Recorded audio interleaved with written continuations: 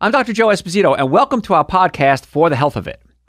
Remember to subscribe to our podcasts, and I'll help you naturally get well and stay well. The information presented on this program is not intended to take the place of your personal physician's advice, and it is not intended to diagnose, treat, cure, or prevent any disease.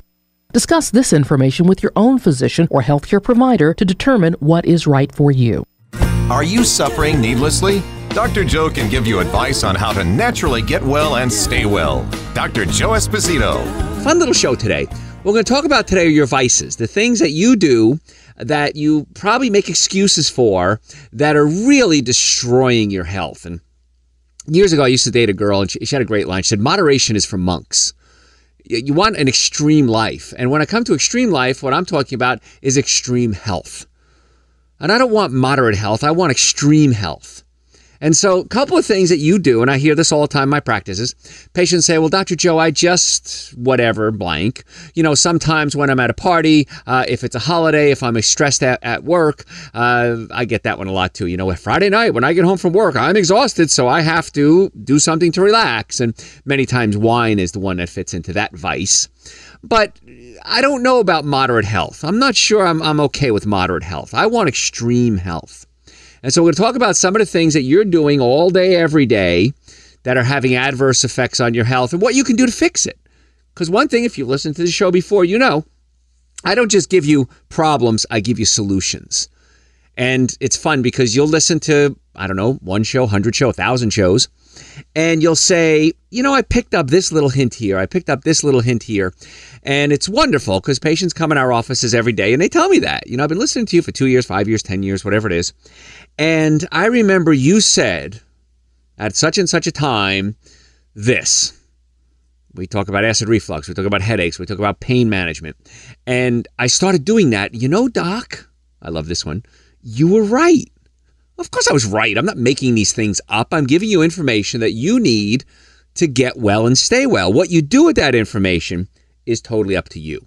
And that's the challenge I run into, is I want people to listen.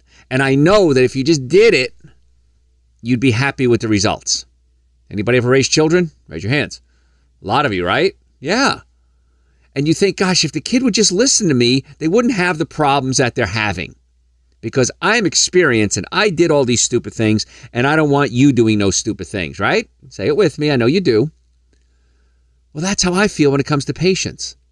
I know that if you did certain things, you would get these results. How often? Usually 100% of the time. Say 99% of the time. And I know it works. You just have to do it. So I'll tell patients too. I'll say, listen, do what I say. If I'm wrong, so what? I'm wrong. But if I'm right, which I am, then you'll want to follow my advice forever. And then inevitably the patient does follow my advice and they say you were right, and it's wonderful. So let's just talk about some things that are in the news and why you got to be careful where you get your news from, because sometimes it can be a little misleading. And there's an interesting study that came out not long ago, and the title of the study is 3 cups of coffee a day is the sweet spot for health. A review of more than 200 studies finds that drinking coffee is associated with lower risk of death and heart disease in addition to other health benefits. So you read that, you read the title, and you say, wow, coffee good. I'm going to continue drinking my coffee. I've made the right decision. This is a great thing. Okay. So what I'm going to do with this study, not going to argue with it. Not going to say that they're right or wrong. I'm just going to tell you what they didn't report on. Yeah, now, what was it? Right now, the rest of the story. So, okay, French fries, we know are bad. Sugar's bad, right? Alcohol's bad. We know about that. But suddenly there's this article out that according to this study, coffee gets a green light unless, I love this one, unless you're pregnant or have a risk of fracture or osteoporosis. Now, who is not at risk of osteoporosis? No one. Everyone can get osteoporosis, men and women, usually women more than men. But they're saying, you know, if you're high risk, yeah, you shouldn't drink coffee, but if you're low risk, don't worry about it. What do you think makes you high risk to get osteoporosis? One of the things is drinking too much coffee. Because coffee's an acid.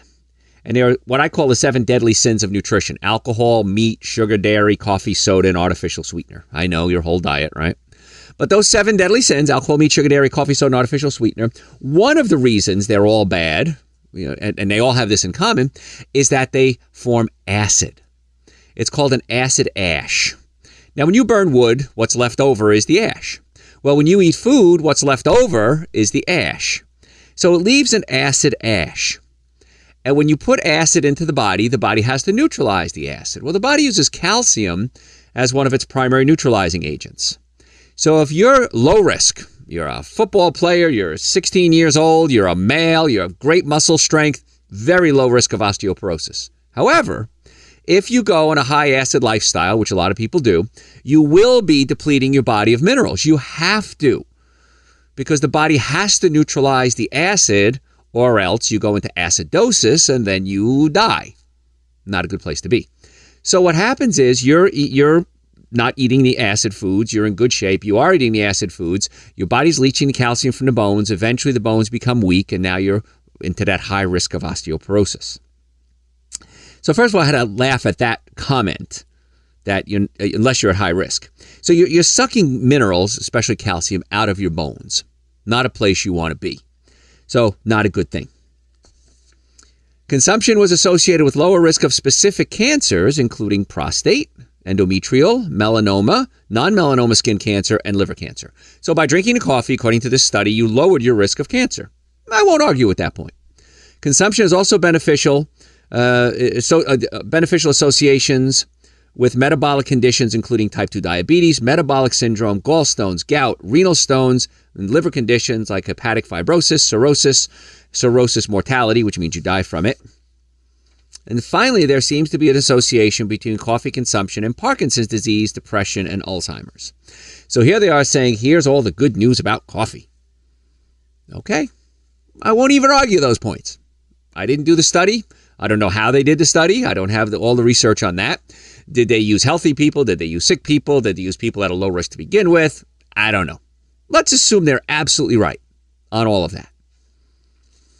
They found the biggest reduction of relative risk of death was the sweet spot of 3 cups of coffee a day compared to non-coffee drinkers.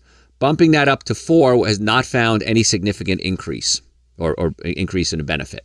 So 3 cups was the sweet spot. All right. I won't argue with that either. Now, what didn't they cover? Is the downside worth the upside? Assuming all that upside is right, my feeling is no.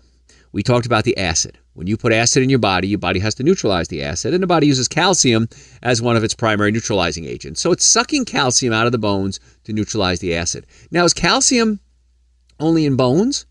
Well, no. You need calcium to relax muscles. You need calcium to buffer the blood. You need calcium for a lot of different things. We just associate it with the bones. But there's a lot more that your body needs calcium for. So you're depleting your body of calcium. And this is the kicker. If you're a coffee drinker, chances are it's not your only vice. If you're a coffee drinker, you might be eating or indulging in the 7 deadly sins: alcohol, meat, sugar, dairy, coffee, soda, and artificial sweetener. So now we're looking at other lifestyle issues. You have to not just give up the coffee, you have to change a lot of things. It's highly sprayed with chemicals. Coffee beans, unless they're organic, are highly sprayed with chemicals. And those chemicals are now being brewed, if you will, into your coffee, and you're drinking and eating them. And that can cause problems. And a lot of the chemicals that we use as pesticides and herbicides, pesticides kill bugs, herbicides kill weeds, are endocrine disruptors. What does that mean? Well, your endocrine system, your hormone system, can be affected, and it acts like estrogen. It acts like you're putting estrogen in your body. And the body has to now react to this estrogen, because estrogen is a very potent hormone, and it tells the body what to do. And one of the things these estrogen-like compounds tell the body to do is abnormal cell growth. And if you have abnormal cell growth, what do we call that? Well, cancer.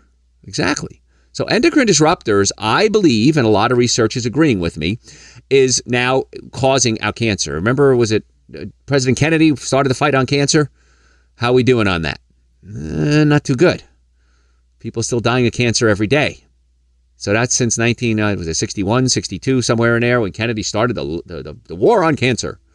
Well, it's not working out so well, because we're really not winning that war. And if I go off on a tangent here, I go nuts when I see fundraisers for cancer research. And we're going to have a bake sale for cancer research. How insane is that? What's one of the drivers of cancer? Cancer cells love sugar. So you're selling sugar to help prevent cancer. And I don't want to be a cynic, which sometimes I am, but what is that, like job security? I'm going to make sure that people have enough sugar so that we can continue to feed the cancer cells. Doesn't make me very happy. We all know, I don't think there's anyone out there that in the research world that would say eating good food is one of the ways we help prevent cancer. Nutrition has a direct link to cancer. So why are we selling junk food? Why are we having a steak dinner with open bar to raise money for cancer research? Well, here's your money. Take your money, and here's my research. Don't drink alcohol and eat meat. There, I just saved you a ton of research money because I'm going to give you the money anyway, and I don't want you to get cancer. But if you get cancer, I guess then you become part of the system. Now, I don't think it's malicious. I don't think that there's some big conspiracy out there that people are sitting around smoking cigars going, how can we kill more people? I know, we'll have a cigar, we'll have a open bar and steaks. I don't think that's happening because I don't think the doctors want to get cancer either. But we all know that a plant-based diet is an excellent way to help ward off cancer. Is it the only way? No. Is it going to prevent all cancer? No. Is it going to statistically increase your odds of being healthy for the rest of your life? Absolutely yes. So here we are saying if you drink coffee, that can help prevent certain types of cancer, but now you're putting a lot of chemicals into your body which can affect the hormone levels. Caffeine. Why do we drink coffee anyway? It has caffeine in it. Well, caffeine looks like a chemical in your brain called adenosine.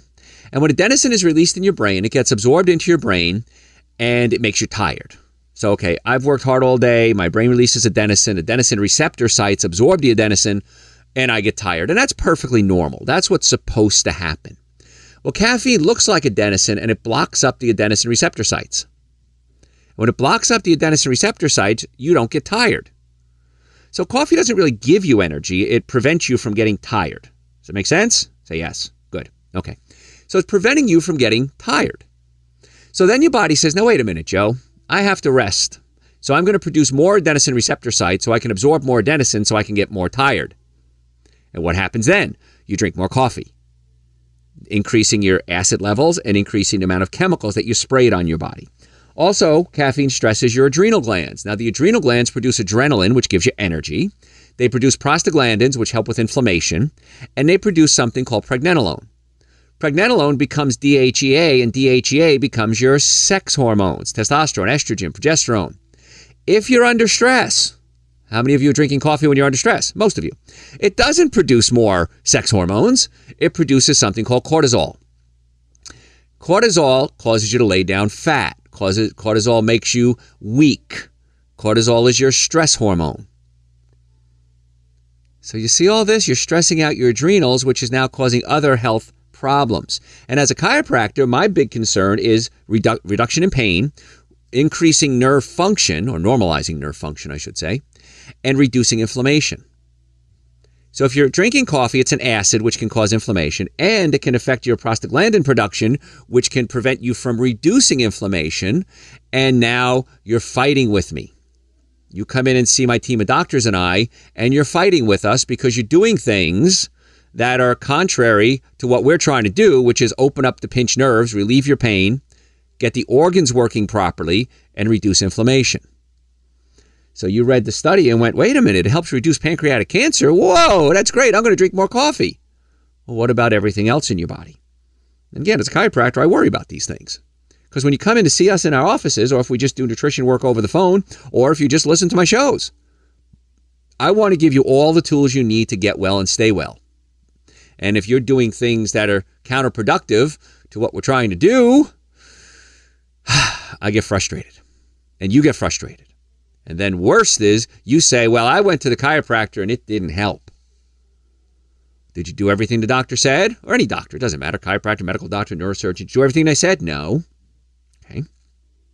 So why don't you try doing everything they say and see what happens? Because again, as your doctor, if I am your doctor, or my team of doctors are your doctors, I don't see all the patients, is we want to get the pain reduced. I want to get the inflammation reduced. I want to get you healthy. I want you eating the foods that are going to help you live longer. I want your brain to work the best it possibly can. Gee, that sounds like a plan, doesn't it? A healthcare plan. as opposed to what most people have is just insurance, but they don't actually have a plan to get well and stay well.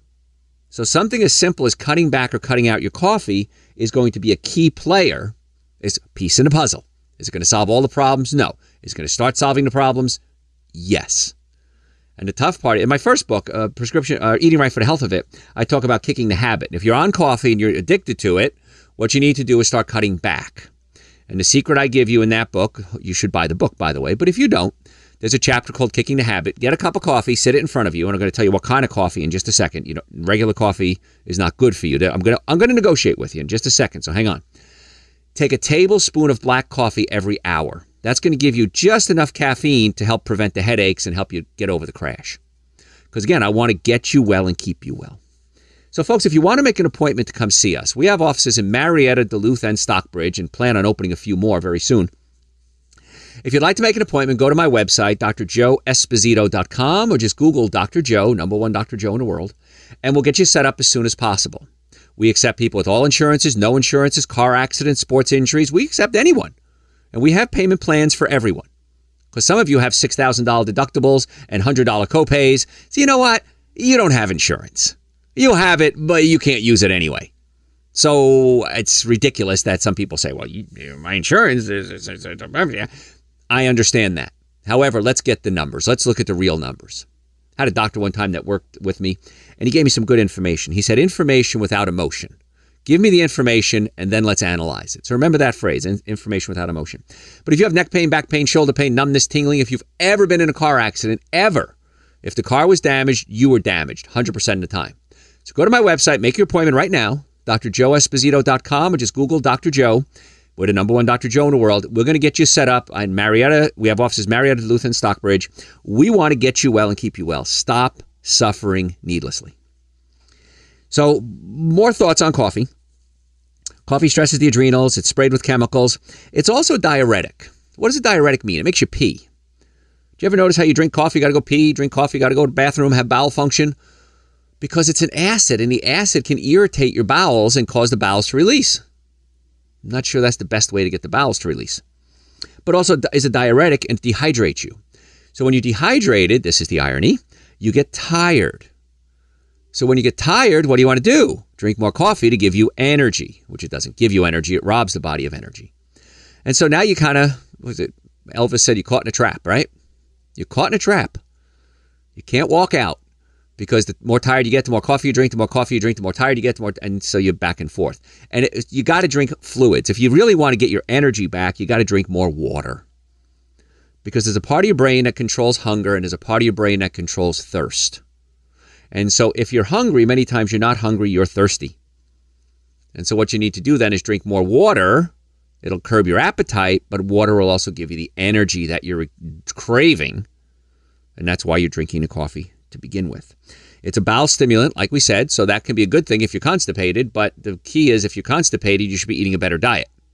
And also, as a chiropractor, we always check the nerve supply to organs. So, for example, if you have an injury in your low back, that's the nerve that might cause back pain, leg pain, hip pain, knee pain, ankle pain. It's the same nerve that controls your colon, sex organs, and bladder. So if you have a pinched nerve in the low back, you might have gas, bloating, diarrhea, constipation, urinary problems, sexual problems, performance issues. It's a family show. We'll keep it clean. So pinched nerves in the low back not only can affect pain, but they can affect the organs. And every nerve in the body controls an organ. You can have a pinched nerve to your pancreas, your spleen, your kidneys, your gallbladder, your adrenal glands, your heart, your lungs, your diaphragm, your stomach. So this is the basis of, and this is the trend, by the way, in healthcare. If you want to know what a trend is, the trend is going toward getting to the cause of the problems. We talked a couple of weeks ago about the opioid crisis and how hospitals are now saying you have to offer alternatives to opioid treatments before you give opioids. Now, sometimes opioids are necessary. I'm not against them, but we have to offer an alternative to the opioid treatments. And one of those alternatives that the hospitals now are required to offer as one of the options is chiropractic care. Pretty cool, huh? So for 100 plus years, we chiropractors have been saying we are really good at getting rid of pain. And there's I don't know how many studies out there showing that chiropractic should be the primary treatment for back pain. And now finally, it's becoming standard. which makes me excited. Hopefully they'll do it now. It's the rules. They have to do it. So we want to make sure that we get to the cause of your problem. So if you're constipated, maybe you have a pinched nerve to your bowels. Maybe you need to change your diet. Maybe you have spasms. Your stomach can spasm and push up against your diaphragm. And if the stomach spasms, the whole bowel spasms. And there's a way we can do it. We adjust or pull the stomach down away from the diaphragm. And when we do that, many times that gets the bowels to release. Works really good on kids. Gosh, kids are smarter than us. They respond so much faster than we do. So you want to make sure that you're getting the body functioning normally, not just treating the symptom, but getting to the cause. And that's the problem that most people have. They never thought about the cause of their problem. So talking about coffee, I digressed there for a second. If you're going to drink coffee, organic only. This way you can avoid the pesticides. I would prefer you do organic decaf, which still has caffeine, by the way. Decaffeinated coffee doesn't have no caffeine. It has less than the original brand. So if you go into one of these fancy $8 cup of coffee shops and order a decaf, and you think their decaf tastes so much better, there's a reason for that.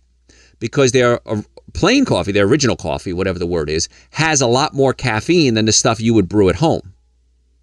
So because it has so much more caffeine, we then take a little bit out, we call it decaffeinated, and the coffee that you bought at the fancy shop, the decaf many times has more caffeine than the regular coffee that you made at home. Did you follow that? So the decaffeinated has more caffeine than the stuff you made at home, which is regular. Pretty wild, huh? So you really want to start considering not being duped by just terminology and phrases, because that's marketing. That's brilliant marketing. You bought it. I bought it for years. Decaffeinated, that means no caffeine, right? No, I was giving a lecture one time. Where was I? I think it was in Florida, Utah, I can't remember. And a guy came up to me and says, Dr. Joe, I work for a coffee industry. I said, really? He says, and you're wrong. And I figured, here comes a battle. And he talked about the coffee and how they decaffeinate it. Many times they use things like turpentine and formaldehyde to decaffeinate the coffee. He said, so if you're going to do coffee, you want to do organic decaf. He says that would be the healthiest choice. So right from the horse's mouth, I learned that. So don't be duped by things like that. And you have to drink a lot of water, because coffee is a diuretic and your body runs on fluid. We're about 80% water. So if you're not giving your body the right amount of water, you're going to dehydrate, and that can affect your muscles. That can affect pain. Again, we see pain patients all day, every day, my doctors and I. And so when patients come in our office, we tell them, listen, we want to give you the best chiropractic care possible. That's what our goal is. However, you're going to have to help a little bit. We want you to maybe take some supplements. At least, I tell people, take Dr. Joe's Super Greens and Dr. Joe's Essential Source. Because coffee and the other foods are so acidic, you need to alkalize your system. And even if you eat a good diet, I take it every day, and I eat a great diet, I want to keep the body slightly alkaline. So if you're doing nothing else, at least, I'm begging you, please, take a good supplement. I recommend Dr. Joe's Super Greens and Dr. Joe's Essential Source. The Super Greens alkalize the system. Good source of omega-3 fatty acids, good source of iodine to help your thyroid work. And then the Essential Source is like about, close guess, 10 servings of raw fruits and vegetables. Then we add prebiotics, probiotics, digestive enzymes, a complete multivitamin. Tastes great, by the way, too. And so I take a scoop of each. I mix it with some coconut milk or almond milk, shake it up, drink it at least once a day. It's great for kids. Take a frozen banana, throw it in there, whip it up, make a little smoothie for the kids or for yourself. And it's unbelievable. I have every day, every single day, patients call us, email us. I run into them out in public and they'll say, Dr. Joe, loving your green stuff, the Super Greens, the Essential Source. Oh my gosh, that stuff's amazing. Why wasn't I taking this my whole life? And it helps the brain work better because it gives you the vital nutrients that your brain needs. So if nothing else, Super Greens and Essential Source. And you can get information on that on my website, drjoeesposito.com, or just Google Dr. Joe, number one Dr. Joe in the world. And you can see, it says store. Under the store, you'll see several other supplements we have, but those are the two that I want to talk about today. Well, I could talk about the bowel cleanser too. We have an intestinal cleanser. If your bowels aren't moving 2 to 3 times a day, yes, I said a day, not a week or a month, it may not hurt to take some Dr. Joe's intestinal cleanser to kind of jumpstart things. So, folks, if you want to make an appointment to come see us, again, offices in Marietta, Duluth, and Stockbridge, go to my website, drjoeesposito.com, or just Google Dr. Joe, number one Dr. Joe in the world, and you can book an appointment online. You can call us. We accept everyone, people with insurance, people without insurance, car accidents, sports injuries. I've never seen a car accident ever where the car was damaged and the occupants weren't. And I get calls every day. Dr. I was in an accident, but I wasn't hurt. I'll say, okay, come see us anyway. We do an analysis, and 100% of the time, we find something wrong. And they say, wow, I didn't realize how sore it was there. Or they wait a few weeks, and then they say, Dr. Joe, I'm in so much pain. You were right. So I don't want to be right. I just want you to come in and see us. So make an appointment today, drjoeesposito.com, or just Google Dr. Joe, number one Dr. Joe in the world. The Super Greens, the Essential Source, also on Amazon, by the way, too, if you have an Amazon account. Hey, thanks for listening. Tell your friends about the show. We'll catch you next time. Thanks for listening to For the Health of It. Remember to subscribe to this podcast, and I'll help you naturally get well and stay well. You can also listen to and call into my radio show live Sunday evenings from 7 to 9 Eastern Time on WSBRadio.com and on a WSB Radio app.